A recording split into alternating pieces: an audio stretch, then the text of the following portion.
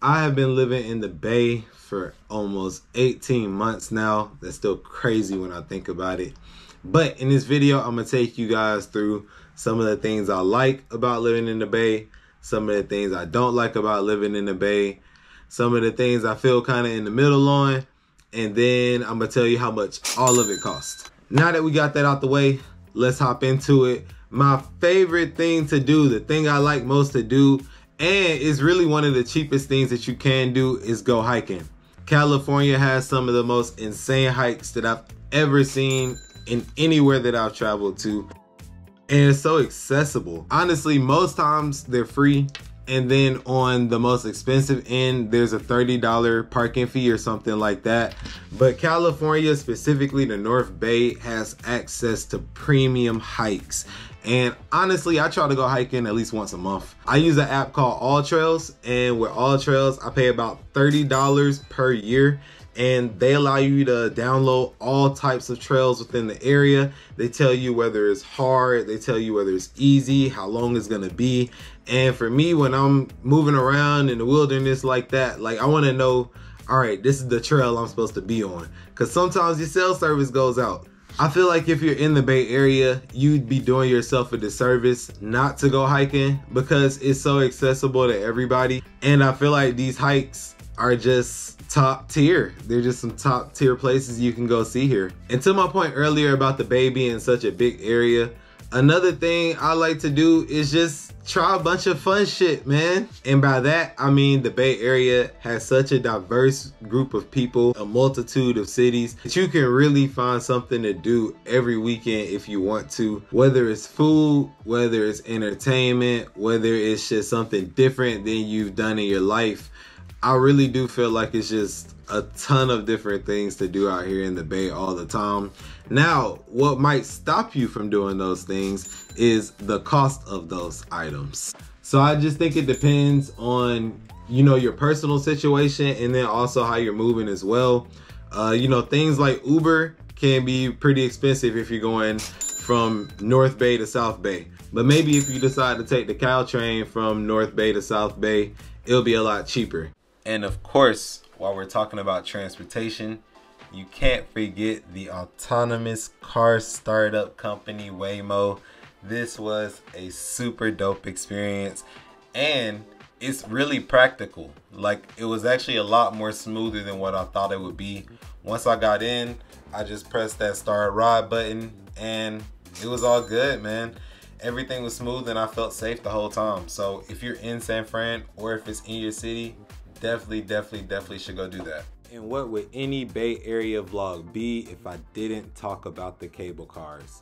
One of these bad boys will run you $8, and when you go to downtown San Francisco, you'll see them everywhere. Now let's talk about some of the things I do not like about being in the Bay. So things I don't like, and it is definitely time to address the elephant in the room. Lord knows I hate these rent prices. Living in the South Bay, you literally have some of the most expensive real estate in the United States of America.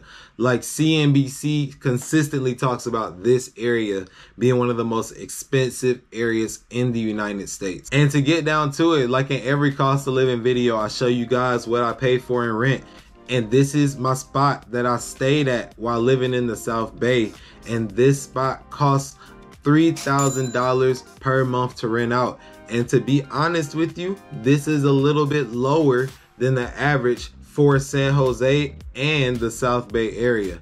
So this just goes to show you what that money can get and exactly how expensive it is out here in the Bay Area. And that leads me to another thing that I don't like about being out here in the Bay. You're paying these astronomical rent prices, and yes, you do have access to amazing things that a lot of states and a lot of cities you don't have access to. But boy, bipping is a issue, bro. It's an issue. And if you don't know what bipping is Bay Area slang for a smash and grab. And while smash and grab happens all around the nation, it's way more common in the Bay Area. A lot of people have different thoughts and opinions on this, especially when California voters voted Proposition 47 into law, which makes some previous felonies like this one into misdemeanors. So even if they are caught in the act, it won't result in any jail time. For the bippers, the thieves that are doing it, I can't help but see why they would. Let's be honest, these people are probably in a low-level income situation. Proposition 47 has made it a low-risk opportunity, and this is a very high cost of living area, which a lot of times brings out this kind of desperation in people. Bro, I mean, you can go anywhere at any time, and if you leave anything, your stuff is liable to get broken into. And to be fair, it's not all around the Bay Area, but it's in a lot of the Bay Area. It's not just 1 or 2 or 3 or 4 places. It's a lot of the Bay Area. And it's definitely in them tourist spots where you would go visit if you were visiting San Francisco. Like, that's prime time. I just couldn't imagine paying $2, $3, sometimes $4 million for a house and you can't leave a cord in your car when you go inside. It's just, it doesn't make sense to my outsider mind. I can't go for it. And you know, I cannot let this video end without talking about another big elephant in the room. Boy, this homelessness out here is something that you really do only imagine sometime in like these dystopian third world type of places. There are some streets out here in the Bay, specifically at San Fran, Oakland area, that get disgusting, man. And you just don't ever want to be caught out there. You don't ever want to walk through there. You can definitely see the effects of fentanyl on the streets. And it's definitely not uncommon to see somebody high as hell from fentanyl on the middle of a work day on Tuesday. You walking down the street, it's 3 p.m. Somebody high as hell off of that. So I think those two things do go hand in hand, but the homelessness is just literally out of control. And you know, I think this is kind of a controversial topic because the government, the California government, actually does do something called harm reduction, where they give them the needles that are clean.